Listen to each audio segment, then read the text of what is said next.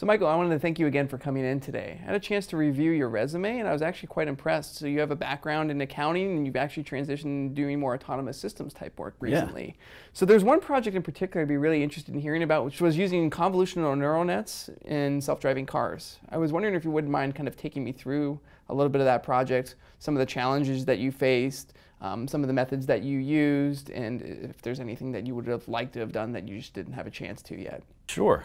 So in that project, I was originally attempting to come up with a deep learning approach that was more robust than what we had done in the class around advanced lane finding. So in the project, we had used more classic computer vision techniques where we used different color gradients, etc., to kind of go through and find where the lane lines likely were in the image. Then we had to do perspective transformations where we essentially got a bird's eye view of the road. All of this took quite a bit of computational power, so it wasn't really real time. I believe it was running at roughly 3 FPS or so, which doesn't really work in real-world applications. You're not updating fast enough. So in this approach, I wanted to get something that truly could go at real speed, around 30 FPS or so, as well as being more robust than what I did before. The original one wasn't very good on curves, for instance. Once they got up to too big of a curve, the algorithm just would stop working and run off the page essentially and think that the lines were going straight when they were really going curved. So along with gathering that training data then, which I went out and essentially just drove around my car, had my phone up and taking in video images and extracting those frames out from my training data, I then moved on to my network. And my network was built using a similar architecture to SegNet, which was a paper I read at the time. I'm probably going to diagram it out here. Yeah, could you show me that really quick? I'm not really familiar with that one. So SegNet's basic idea, it starts out like a normal convolutional neural network. And usually a convolutional neural network comes out with a input image coming in as your input, and then you have successive layers that are smaller convolutional layers.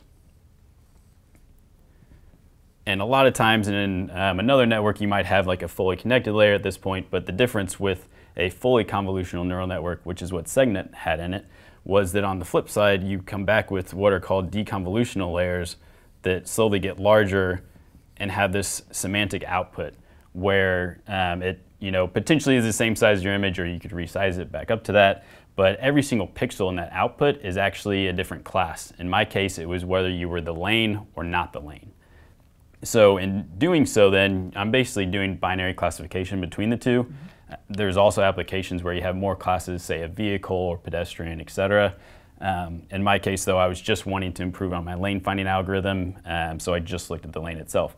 Some of the other applications also look for just free space on the road, which I thought, well, I don't really want my car to be driving on the opposite side of the road, so I really only want to know what my own lane is here.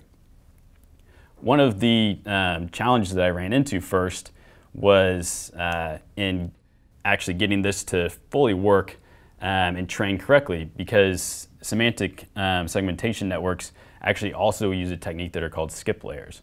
Now skip layers can very easily be used to essentially go from skipping entire middle section of the network, or they could also be used just to skip between two layers or more layers, however many you want.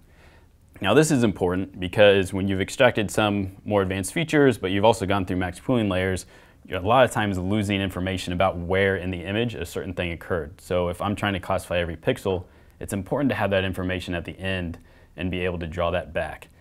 Now another thing that happens is when you perform back propagation, you need to make sure that the information is actually going all the way through, because if you get a really deep network, back propagation can have what's called a vanishing gradient problem, where you're doing so much of the chain rule and multiplication going back that it starts diminishing that gradient, and essentially you don't really feed any of the error to those earlier layers in a really deep network.